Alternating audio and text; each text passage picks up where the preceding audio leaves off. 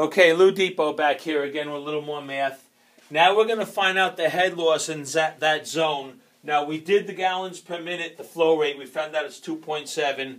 And to do the head loss, you simply measure all the copper pipe in the zone, from the circulator all the way around through that 45-foot of baseboard we talked about, including the elements, and back down to the boiler again.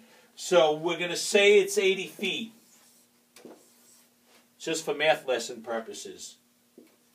Okay, you're going to take that 80 foot, that's called the total developed length, TDL, 80 foot of copper pipe and element all together. And you're going to times it by 1.5. And that's easy enough to do in your head too. 1 times 80 is 80, 0.5 is half of 80, and that's 40. So 80 and 40 is 120. Then you're going to take 120 and times it by 0.04.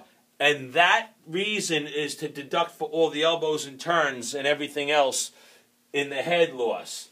And you're going to times that by 0.04.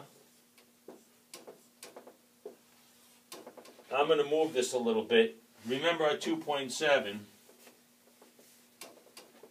120 times 0.04 will give you 4.8. That's the head loss number you need.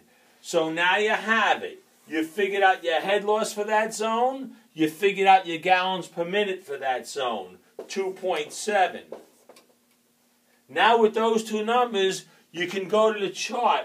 But what you're looking for is a circulator pump that can handle pumping 2.7 gallons per minute through the pipe and still overcome a head loss of 4.8.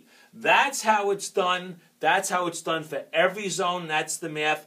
That's how you, and then you can go to your chart.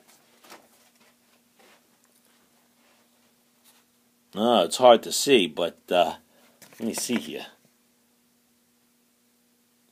You can go to your chart and you can see 2.7, the flow gallons per minute is very, very close to the corner, and 4.8 is almost up to the 5. So we're right down in here, and you can see these pump curves. It don't have to land right on the curve, but you can see these are way out of sight. That would not work.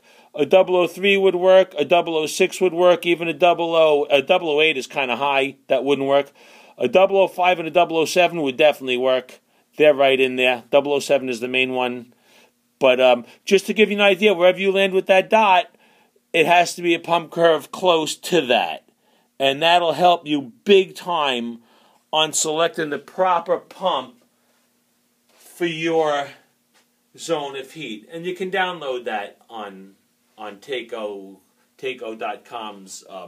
pump curve chart is what it's called. I hope this helps you guys a lot in selecting the right pump, because that's the math for it.